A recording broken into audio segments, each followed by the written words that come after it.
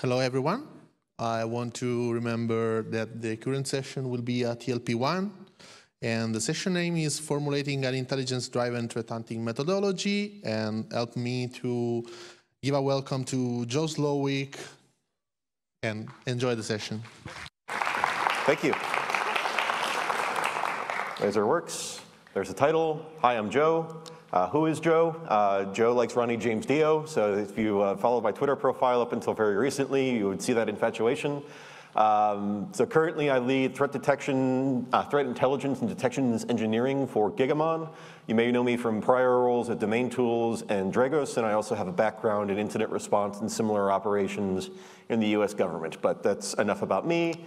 What are we going to talk about today? Well, we're going to talk about threat hunting.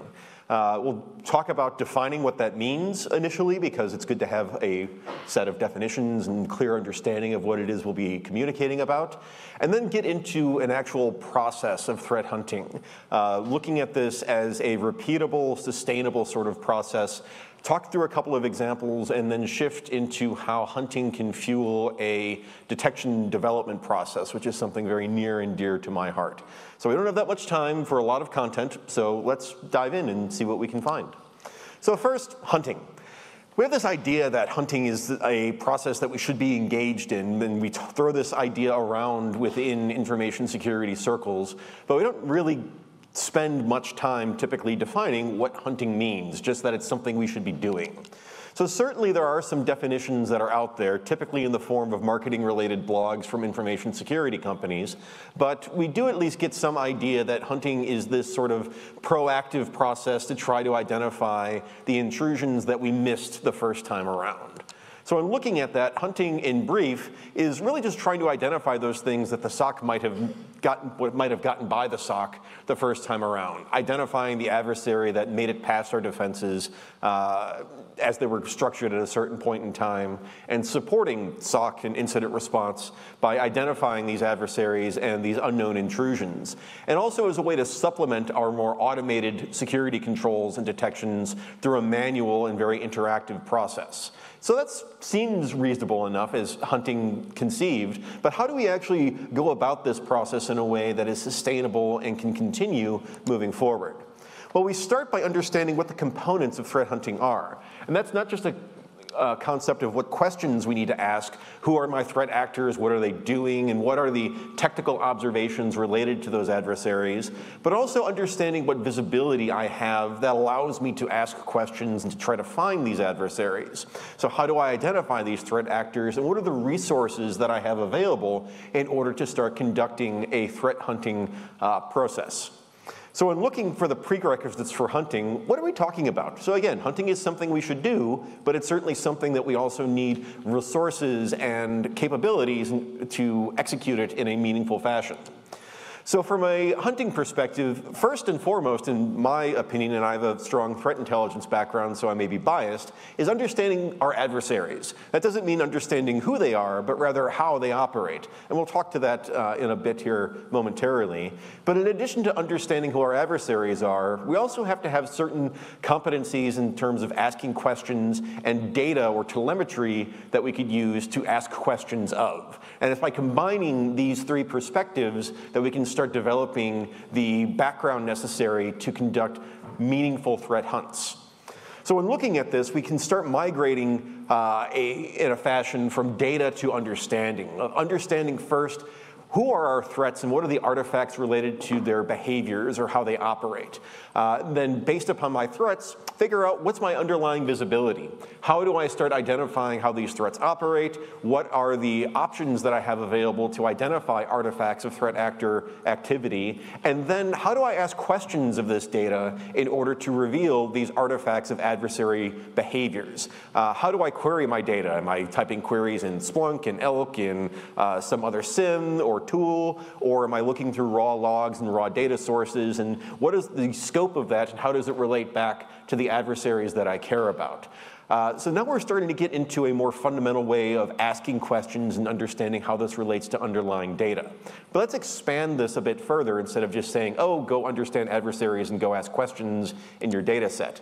Because the problem is that often we're left hunting in isolation, where we have either a very narrow view of what's going on in our environment, or we just simply don't have the data sources necessary to query or to look for adversary activity within our environment. That's not good. So instead, we want to try to improve our visibility, or at least understand what's necessary to improve or expand the aperture of our visibility so that we can get a better sense of what's going on.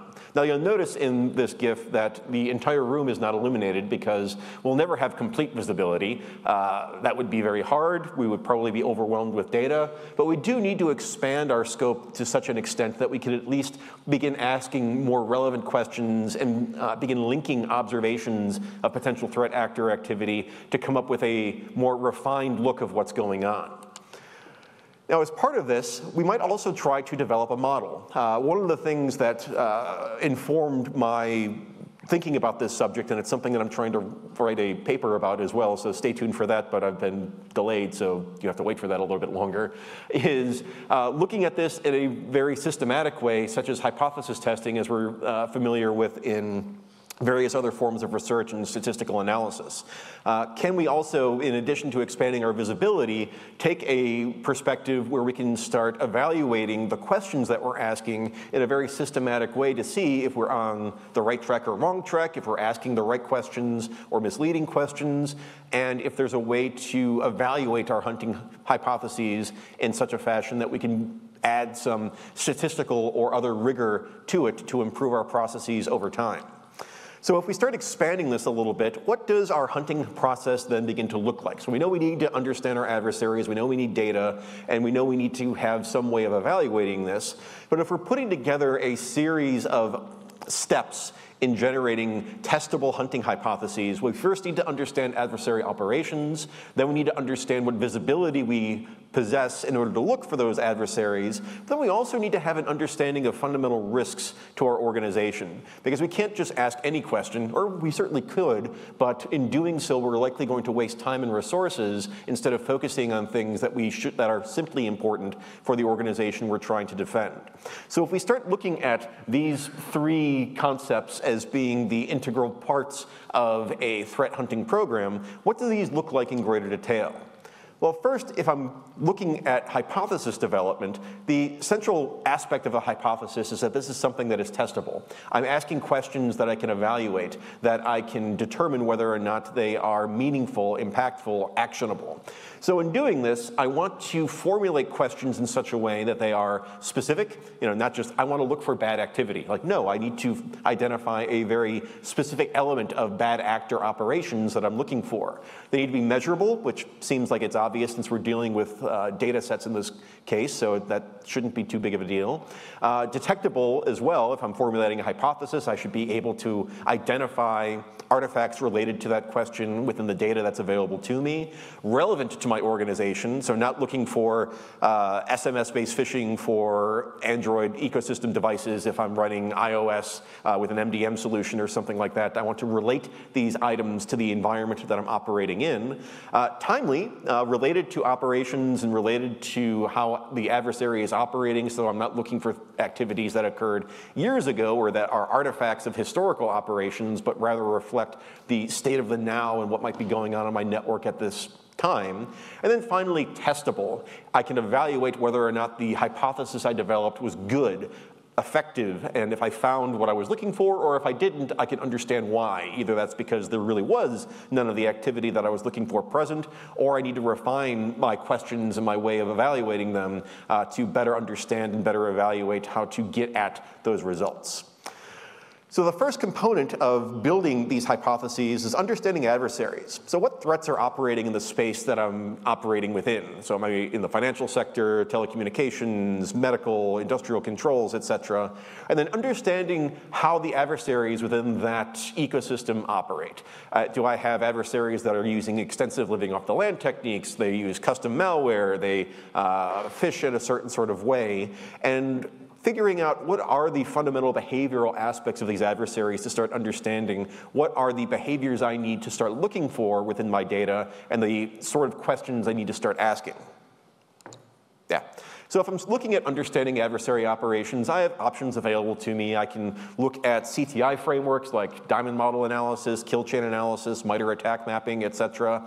I could also focus on tools like evaluating Cobalt Strike, because everyone uses Cobalt Strike, except if you were in the Ukrainian CERT session just before, you would have heard Impacket mentioned many times. So understanding what sort of tools and capabilities the adversaries that you care about are operating so that you're evaluating the right technologies, the right capabilities, and understanding how they function. So in doing this, we want to drive ourselves towards an intelligence-based understanding of what's going on. Not just identifying what adversaries are of interest to me, but more importantly, how do these adversaries operate? This last part is a little bit difficult. It could be valuable if we can identify what our adversaries' goals are. Are they ransomware adversaries? Are they intellectual property stealers? Are they trying to monetize our network in some other fashion? That could help direct certain efforts, certainly in terms of timeliness, if I have a short time to live before the deployment of ransomware and so forth. But while this is a nice to have, we really need to focus on these higher level items of just figuring out who are the threats that are of primary concern to us and how they operate on a very technical level. Anything after that is a bonus and likely very hard to get to. That also gets us into questions of attribution and so forth, and that's a completely different and very unsavory topic that we won't get into today. Okay, so we talk adversaries. We need to know who our adversaries are and how they operate. Well, just knowing how adversaries operate is insufficient to start developing hunting criteria, because now I need to figure out, all right, if this is how adversaries operate, what data sets do I have available to look for artifacts related to their operation? So that includes what sensors do I have? What activity can I see? Do I have a endpoint visibility product? Do I have network visibility? Is my network visibility only ingress and egress traffic within my network, or can I see lateral movement activity as well, both on the network and from a host perspective? Looking at all of these different artifacts together to start building a composite view of what adversaries look like in my environment and how that enables me to identify the behaviors I identified in previous steps to flag malicious activity that I might have missed otherwise. So in looking at visibility and telemetry, yes, you might get sold on pew-pew maps and other silliness or whatnot. We don't really need to worry about that sort of thing. Really, we're talking about the nuts and bolts of security operations. So diving into your Elk instance and querying things in Kibana, or a Splunk, a QRadar, pick a vendor tool, it doesn't really matter, or just grepping and searching for things on the command line and so forth. Identifying what are the data sets that are available to me and how I can interact with them in order to extract the information necessary to align observations to what I'm looking for related to adversary operations. And if we're looking at this, I like to emphasize that there are three pillars of visibility that we need to emphasize in security operations. Host visibility, which has been very popular over the last 5 years through the sort of Copernican revolution of endpoint detection and response product development. But also we can't forget about things like fundamental network traffic analysis and network visibility. Again, not just ingress-egress, but also identifying lateral movement and figuring out thorny questions like hybrid cloud communication and so forth. And then finally, on a more legacy basis, artifact and file analysis, which you may also refer to as antivirus or anti-malware solutions, but being able to evaluate artifacts related to adversary operations to determine their function or if they're malicious or evil or not. Ideally, we have all three of these. No one's budget is unlimited, though, so I realize that many organizations may only have artifact analysis, and maybe they're doing Sysmon or something along those lines. Or they have a good firewall solution and maybe some EDR product, but aren't really doing much, or at least much that's sophisticated on the level of artifact analysis. So in those cases, we have gaps. And gaps are almost inevitable to some extent, whether we are strong in certain areas and weak in others, or just completely absent in certain fashion. So one thing that we need to do as security professionals is understand, both from an operational standpoint as well as a hunting development standpoint, of how we can leverage existing capabilities to make up for gaps. Can I use Zeek modules to carve out binaries from traffic streams if I don't have good host visibility to perform artifact analysis? Can I use endpoint visibility in terms of operations to make up for my lack of understanding or visibility into lateral movement techniques by looking for the appropriate Windows operations or endpoint artifacts related to things like user interaction and remote logon activity. Again, a very complex topic. We don't have that much time to get into this in very good detail, but just looking for those opportunities to bridge those gaps where something might not be present in our environment to enrich our visibility, to enable us to ask more complex questions. Finally, and I think this is the part of hunting that gets overlooked the most, is having some understanding of fundamental risk propositions to the organization we're trying to defend.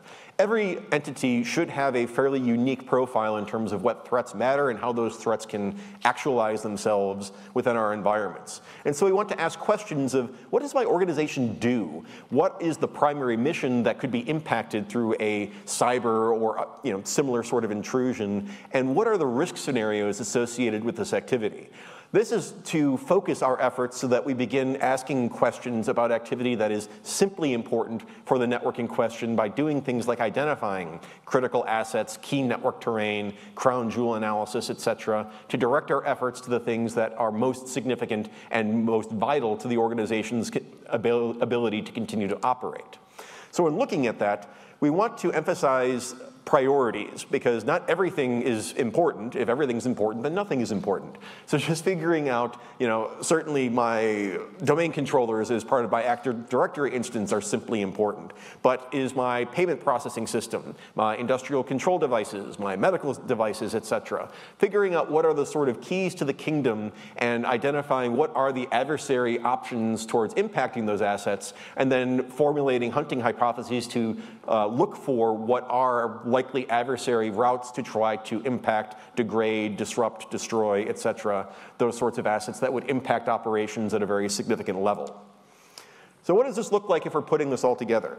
Well, we want to start by certainly identifying adversaries and their relevant behaviors, what risks these adversaries present to the organization, and then how those adversaries can be detected. And putting that all together gets us to a point where we can now start developing effective hunting hypotheses based upon what is potentially impacting our organization within the limits of what we can see. Now, certainly we might identify gaps that need to be addressed, that we can't see certain things or can't detect certain things, and this becomes the asks that we have for our leadership of tools that we need or changes in our networking environment that are necessary to close those gaps. But in an immediate sense, we now have a basic blueprint for how to put together hunting queries in such a fashion that we can start asking meaningful questions in a sustainable and repeatable fashion. So what does this look like in practice? Not lots of sort of vague concepts about understand adversaries and put these together in a testable fashion. What does this look like? Oh, did that have text? Yeah, be very, very quiet. Yeah, okay. Anyway, so let's take a really simple example. Business email compromise. This is a threat that I think often gets overlooked in our community because it's not technically very sophisticated, but it certainly is very expensive and costly to many organizations. Well, let's look at BEC and develop a hypothesis on how BEC actors function. So we can postulate that BEC-focused adversaries will attempt to extract financial value, so the organizational value concept, from the entity we're defending by trying to spoof or inject into legitimate communication channels. And we could probably identify this activity through things like email header artifacts or the lack of proper signatures and DKIM artifacts. So here we're putting together the three components we discussed. We have the value proposition for the organization. They're trying to take money from us. That's a pretty simple one.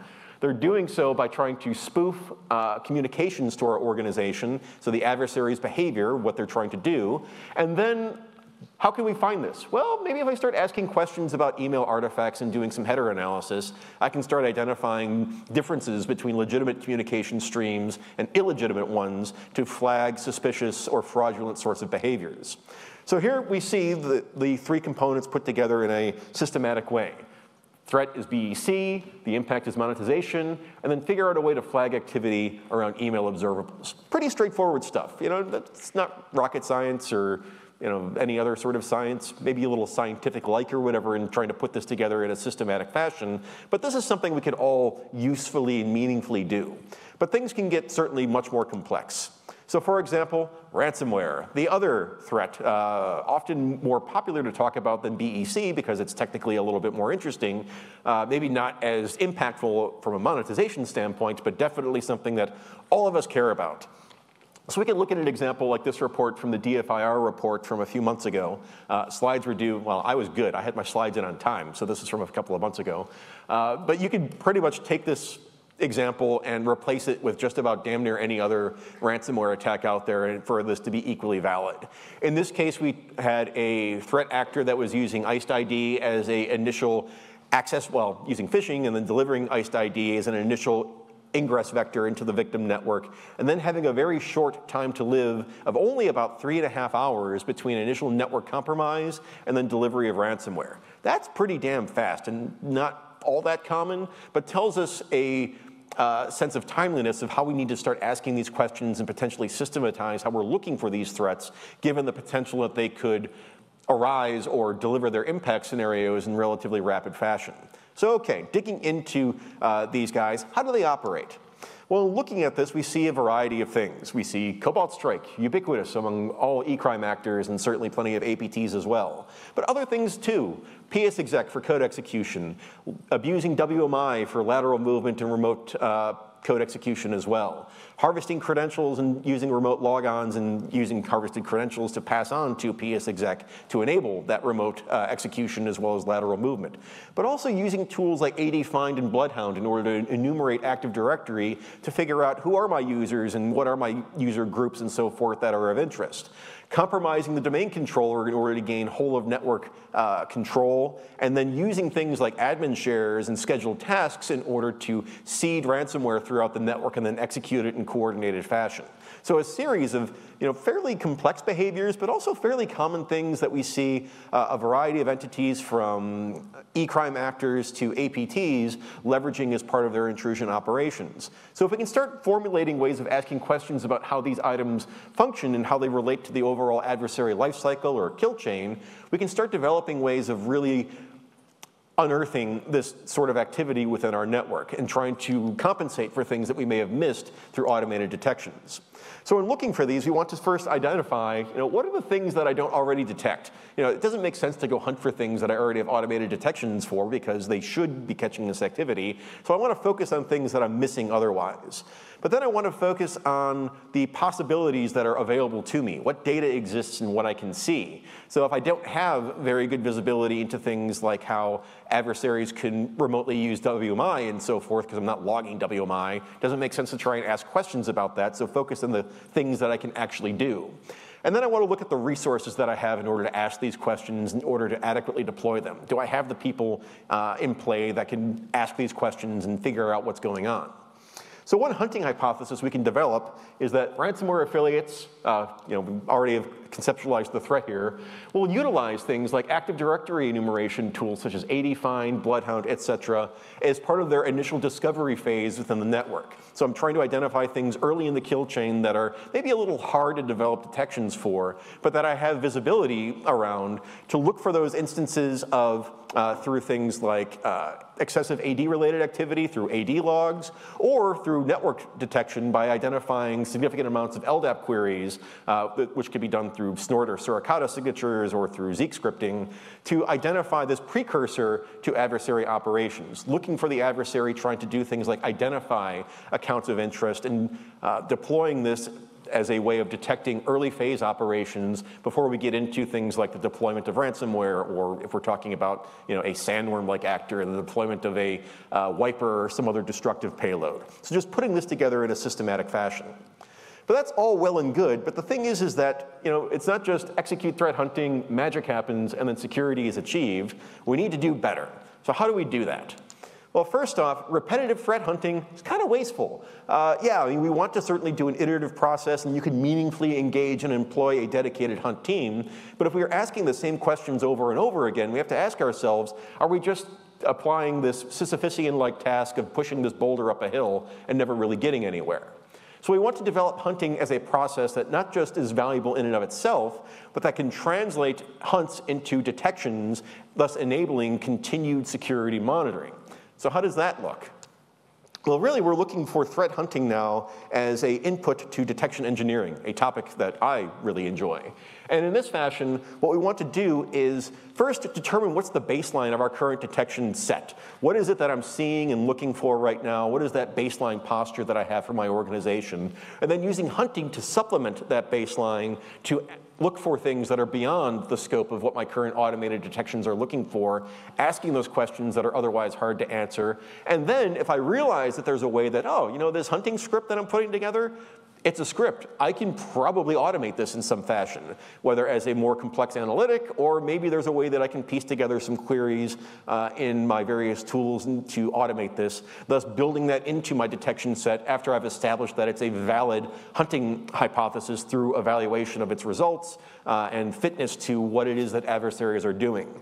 And in this way, I can start developing a virtuous cycle of hunting, filling in the gaps around my detections, and then successful hunts feeding back into the detection process so I can start automating these and improving my security coverage of the threats that are available or that are meaningful or of interest to me. So this is a really short talk. It's only 25 minutes, and I'm a little bit over time for questions already. The key things is that we want to understand who our adversaries are, so an intelligence-driven way of developing hunting hypotheses, knowing what our visibility and the capabilities that I have as a security organization, and then leveraging these items in order to hunt for threats and improve our security posture, but not stopping there. Instead, using this development of a successful hunting process to then feed into automated detection development and detection engineering to continuously improve and enhance my security posture overall. So again, really short stuff. I will be writing this up in the next couple of weeks and hopefully have something published by the end of August. My apologies, it's not ready for this event. So if this is a topic of interest, there'll be a deeper dive in written form later on. But to the extent that we have time right now, there are a few minutes left over for questions. Thank you, Joe. There is some question.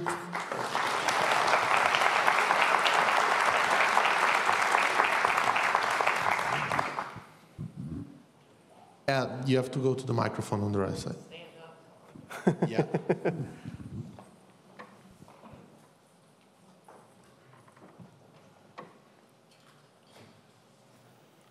Thanks, Joe. Really appreciate the talk. Any advice or suggestions on hunting in the cloud?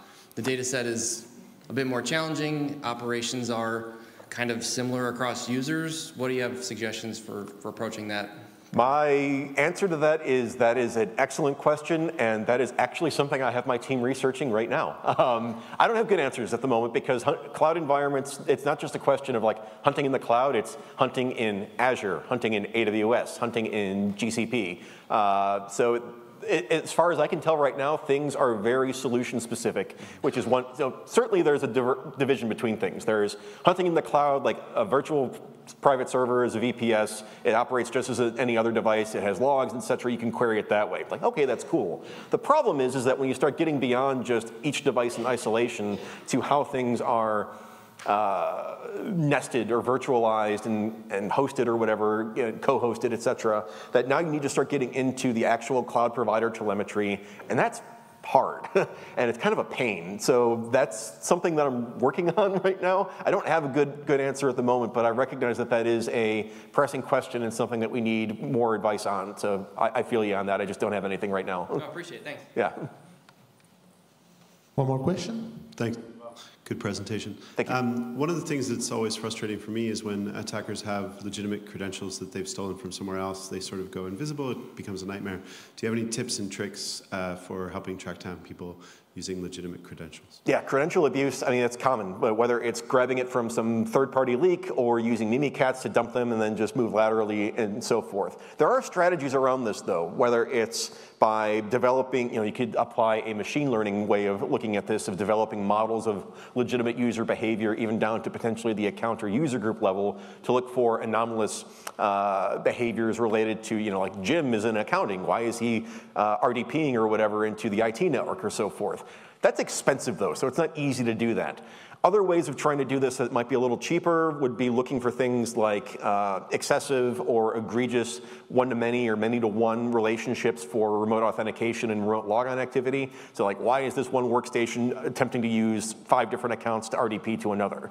Again, that's still kind of expensive, but a little bit more realistic than trying to develop an entire model around user authentication in your environment. And then finally, looking for things like abuse of or attempting to get around things like multi-factor authentication. How did SolarWinds get identified? Because someone was trying to finagle a MFA key from a user that they were trying to impersonate. And so just looking for those artifacts related to account abuse can be successful and potentially catch even really nasty threats that are in motion. Cool. There's one more.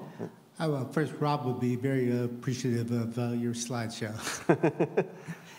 And then as a follow-on, so what happens if you have one group of users where you can't do the standardized behavior, since like I have researchers. Yeah. They do a lot of things at weird times. Yeah, no, I feel that pain very much. So my incident response experience was largely at Los Alamos National Laboratory, which had a lot of researchers and a lot of people doing weird things at weird times, which makes a lot of that behavioral profiling frustratingly difficult. Here, things like, and this is where having good network engineering and understanding how that applies to user behavior and what is possible in the environment can be very successful by having things like dedicated enclaves for different user groups and so forth, and then looking for movement beyond or transitioning beyond enclaves where those sort of entities should be operating. However, because most networks are flat, that's a hard one to actually do in practice. So moving beyond that, we need to look for opportunities of identifying post-auth or post-credential abuse activities by looking for things like, okay, Cindy in the research organization is a night owl and will be doing weird things at 2 in the morning. That's fine, but looking for Cindy running something like Bloodhound or the artifacts related to certain types of very risky behavior is a higher signal item that something really weird is going on. So here, event correlation of not just relying on the anomalous user activity, but then adding that to a subsequent event in the attacker lifecycle and correlating those events become necessary. But again, that's also, people don't like when I give talks like this because I give a lot of suggestions, but none of them are easy. The problem is that none of this is easy, and we really need to start understanding that there isn't, a one-liner that's going to solve these issues, and looking for ways of doing better event correlation to capture these sort of weird edge cases that you're talking about. Thanks. Yeah. Thank you again. One more question? Hi, thank you very much for the talk. So you talk about hypotheses and the importance of hypotheses when you do threat hunting. I was wondering, do you think it's still important, and if you call that threat hunting, to look at rep values of IP address on the proxies with things coming up from the EDR? I think it's very relevant to do that, like on a weekly basis, for example. Do you still call that threat hunting? Yes, I think so, as long as we're structuring it in a way other than just saying like weird IP address, of enhancing that definition by saying, okay, seldom seen or newly observed network artifact that is associated with either a ASN or something else or whatever that is suspicious, or a geographic region that is suspicious, and then linked to some activity that I care about. Because depending on the network, you'll probably get flooded with lots of ephemeral connections, scans, all sorts of things that could overwhelm just looking for weird IP. But if we start enhancing that definition, so of trying to formalize that a bit more, like kind of how I was referring to in the presentation, that could allow for something more sustainable and more actionable, as well as something that will be easier for an analyst to evaluate, instead of just saying, hey, weird IP, go investigate it. Like, no, we have an IP address that was coming from Host Sailor or DigitalOcean, or pick a provider that you don't like for some reason, and it attempted an RDP connection or whatever after hours. So some way of enriching that discussion to provide a more focused way of answering that question. Mm-hmm. Thank you again. I think there is no more questions, so thank you, Joe. Okay. Thanks, everyone. Now there is break for lunch. Next session will be at 2 o'clock. Thank you.